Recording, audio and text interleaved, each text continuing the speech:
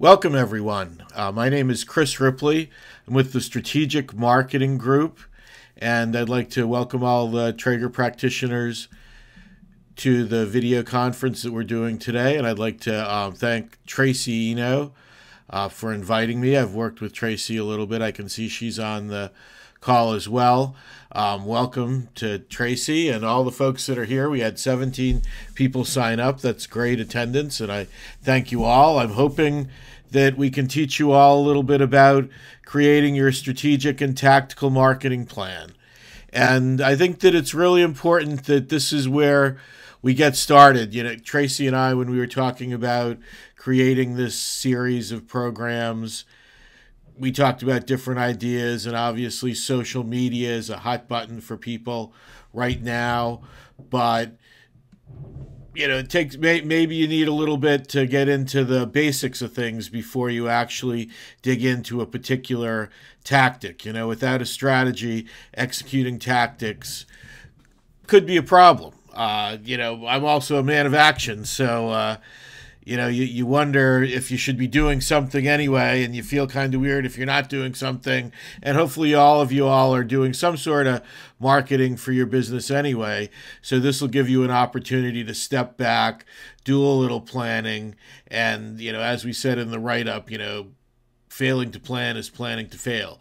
So what we're going to talk about today, as I promised, we're going to talk about the strategic and tactical marketing plan and how to develop your strategic and tactical marketing plan. And then the next thing you'll want to do, obviously, is execute it. And the first thing we'll talk about is the strategic plan, which is really what you're going to say, what your message is, how you're going to say it, what is the media that you're going to use, and then who to say it to. So, and let me stop here for a second.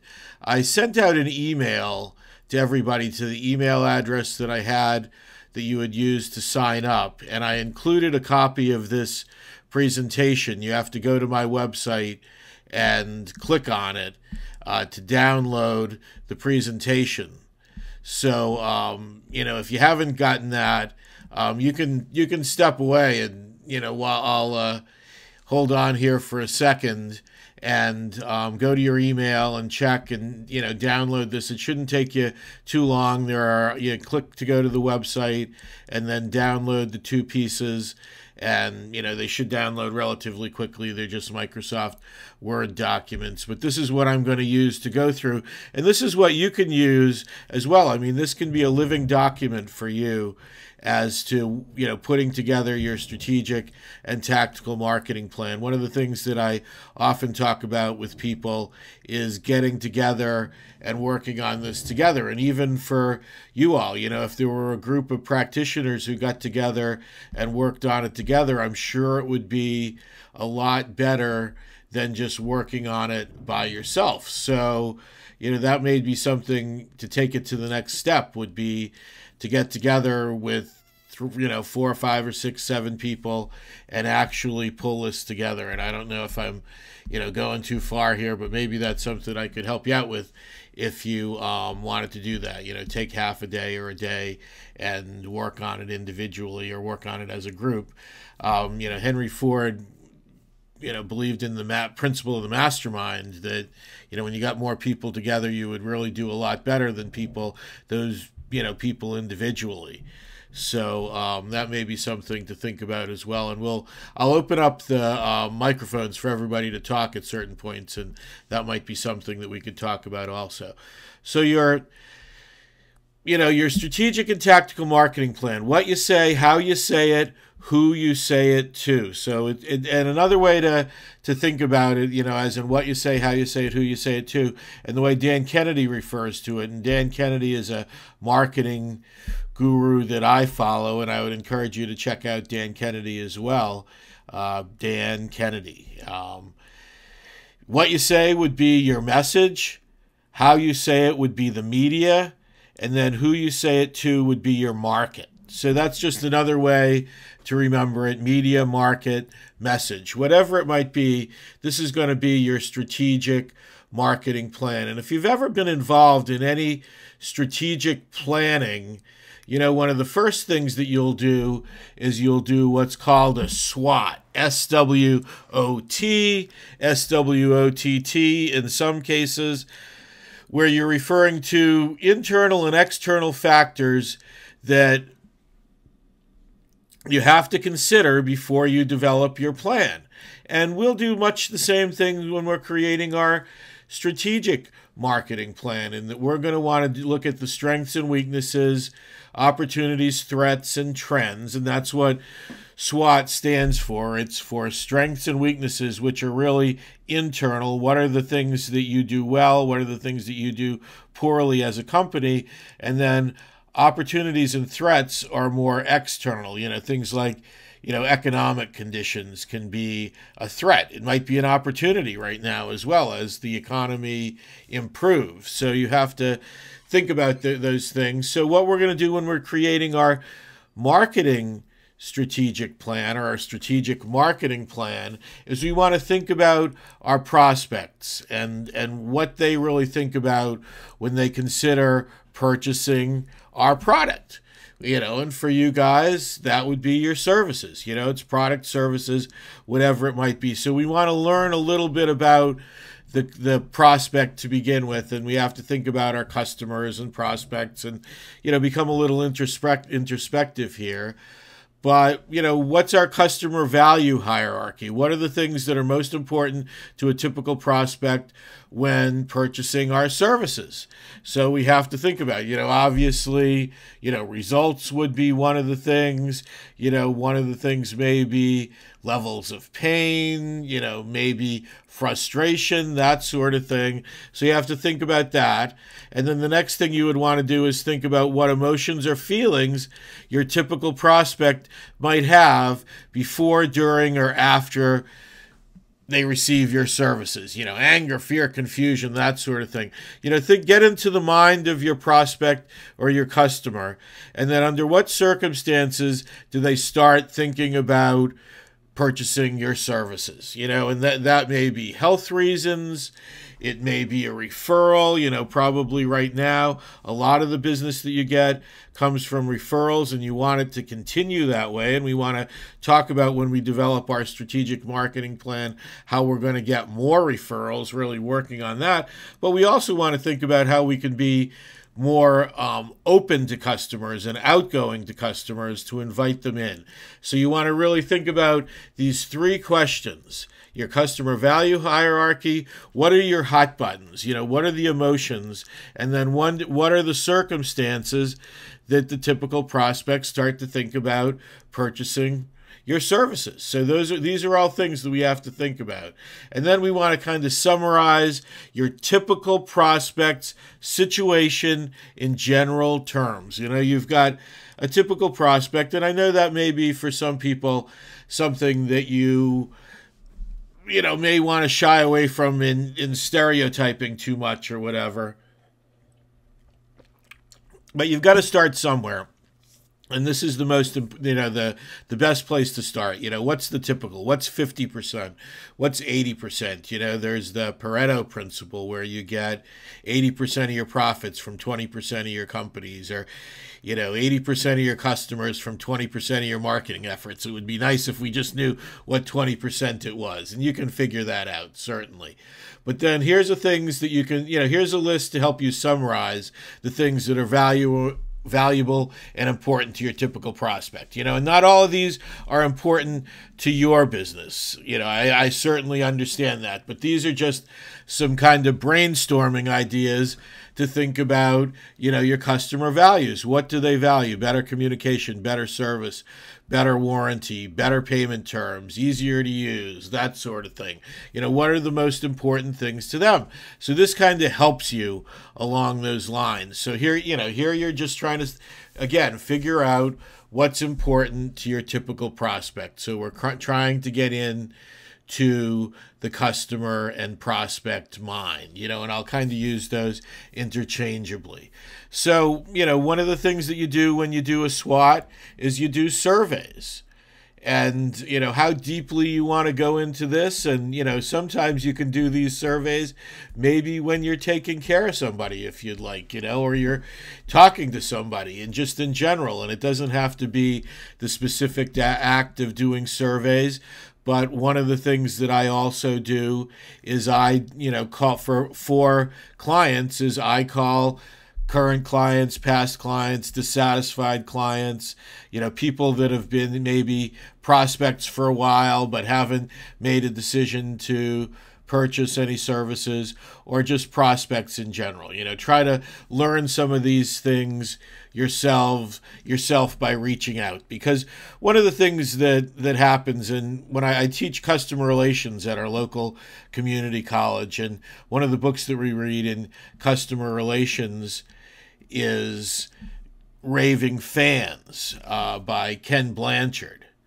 And one of the things that he talks about a lot is that often your customers will just not tell you if they have any issues, or if you have people that you've talked to but have decided not to purchase your services.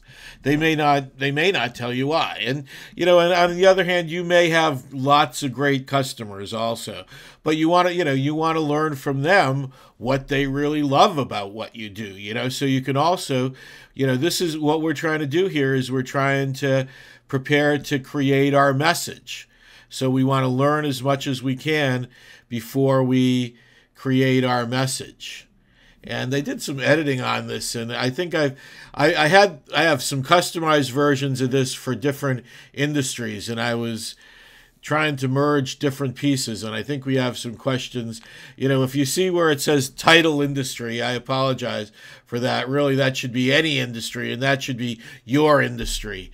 I thought I had purged all those things, and I think I got a couple of duplicate files, and I didn't get everything out and get it the way I'd like it. I sincerely apologize for that, and I'll actually, I know there's another file that has it right. I'll try to get that one to you in follow-up. But there's a lot of questions to ask here, and the top, biggest frustrations, biggest issues, and this, this doesn't even have to come into just your services. And I think that you would consider, because I know in talking with Tracy, sometimes people come to her after they've exhausted other more traditional approaches. And if that's a customer that is a big part of your total customers, then you would even want to maybe find out, in the whole healing industry, if healing is what you're focusing on, what are some of the other alternatives, and why would people come to you? And how can you get them to maybe skip some of the steps that have been fruitless for many people who've worked for you, and get them to come to you right away and be more proactive, that sort of thing, in terms of creating your message.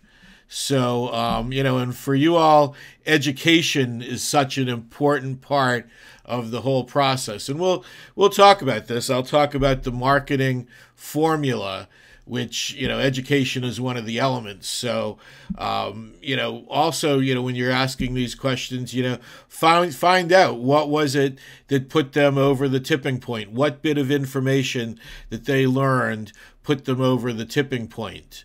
And, often that will be a referral. So, and how do we get more referrals and that sort of thing. So there's you have a big list of questions to ask. You don't have to ask all the questions, pick 4 or 5 or 6. If you have an email, if you want to get complicated about this and, take it to the next level, if you have an email list already, you can use a service like SurveyMonkey. It's, SURVEY monkey, surveymonkey.com, and they allow you to do up to 100 surveys for free. So if you have an email list and you send it out to a couple hundred people, you might have to send 300, 400, 500 people to get 100 responses. But you certainly could, maybe take 10 of these questions, the 10 questions that you want to know the answers to from your current customers, and go out and ask them, and there again, I bring this up, this would also be a good group project, where you got survey information from many people at one time, where you could get, they say I take any survey that we can get is good because you'll get feedback from it that'll be helpful. They say that you need to have at least 200 surveys to get a good statistical sample. I'm not always after, I'm not, number one priority isn't getting a statistical sample. My number one priority is learning as much as I can about the market. And you can do that with less than 200. And here we go back to thinking about your competition, and thinking about your competition in a broad way. Do some competitive surveys as well. And one of the best ways to do that is to just call. I was working with the client. Actually, this client rents offices. They have an office building, and they rent offices to people. And we have some competitors around. And to do the research, we just called the competitors and found out what services they offered and how they treated people. And this is right off the top of my head. We just did this last week. So you learn. We learned what was good, what was bad. We learned that it was generally bad. That you're gonna get voicemail and you're not gonna get quick callbacks and that sort of thing. So anything that you can do to improve the level of service, so you can really say, why would you buy from from this provider versus another provider? That's going to provide you some great information about the message that you want to have. And here's some tips on making the calls.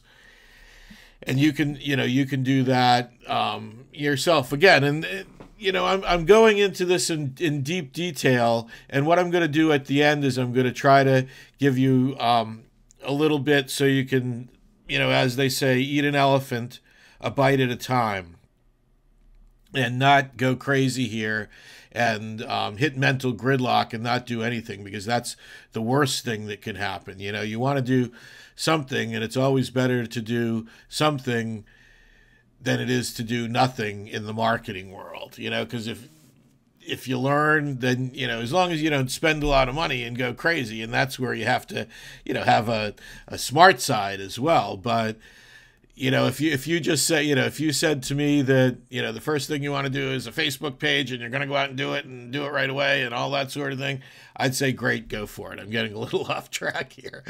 But, this is the thought that should go into it. And when you make marketing decisions, and that, the biggest mistake that small businesses make when they're marketing is they engage in marketing tactics without first having a strategy. Then it doesn't work. And then they say, oh, marketing doesn't work. Well, it didn't work because they didn't know, what their message should be, what media they should use, and what target market they should go after. And let me go back to that while we're bringing that up. One of the key questions that you want to ask, and I can't help emphasizing this, is that you want to find out where they go to get information about your product or service. Where do they go to find solutions? And I've got to believe that, one of those is going to be their friends, relatives, that sort of thing.